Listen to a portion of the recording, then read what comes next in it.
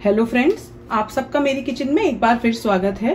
Friends, कई बार हमारा कुछ अच्छा यम्मी मीठा खाने का मन करता है, लेकिन लगता है कि कुछ ऐसी रेसिपी हो जो झट से तैयार हो जाए।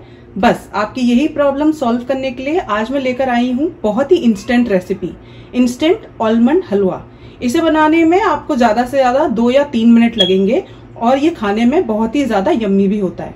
चलिए देखते हैं इसे बनाने के लिए हमें क्या क्या चाहिए। इसे बनाने के लिए मैंने यूज किया है ये ऑर्गेनिक आलमंड बटर। ये किसी भी ग्रोसरी स्टोर में आपको इजीली अवेलेबल मिल जाएगा। तो चलिए देखते हैं इसे कैसे बनाया जाए। तो चलिए शुरू करते हैं। इसके लिए मैंने यहाँ पर एक ये नॉन स्टिक पैन लिया है। अब मैं इसमें डाल रही हूँ ये 2 बड़े चम्मच भर के आलमंड बटर।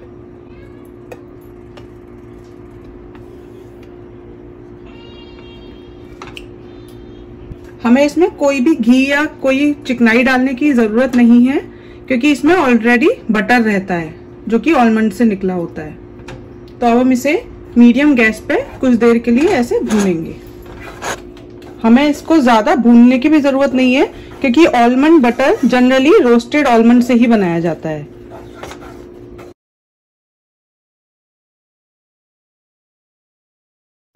लगभग 1 मिनट हो गया है, ये हल्का सा भुन गया है। इससे ज्यादा हमें इसे भूनने की जरूरत नहीं है। अब मैं इसमें ऐड कर रही हूँ लगभग ये 2 चम्मच मिल्क पाउडर। इसे हम अच्छे से एक बार मिक्स कर लेंगे ताकि लम्स ना पड़े।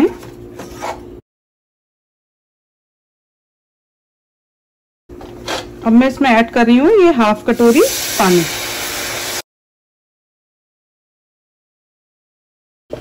हमें इसे अच्छे से चलाते रहना है ताकि इसमें कोई लम्प्स ना पड़ जाए।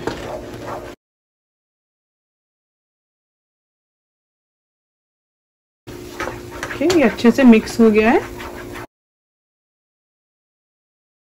अब इस स्टेज पे मैं इसमें ऐड कर रही हूँ ये 2 बड़े चम्मच पिसी हुई चीनी।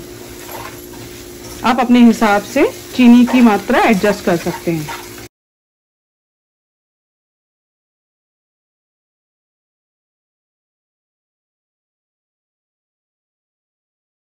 देखिए ये अब काफी अच्छे से मिक्स भी हो चुका है और भुन भी चुका है। इसने पैन छोड़ना भी शुरू कर दिया है। हमारा हलवा अब रेडी है। बस इसको फिनिश करने के लिए अब मैं इस पे 1 चम्मच ये घी डाल दूँ।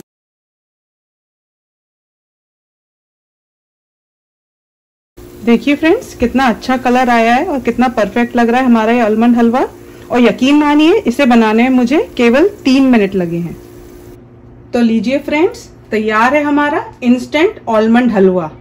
इसकी रेसिपी आज ही ट्राई करें, और अगर आपको मेरी ये रेसिपी पसंद आई हो तो इसे लाइक, शेयर और सब्सक्राइब करना बिल्कुल भी ना भूलें।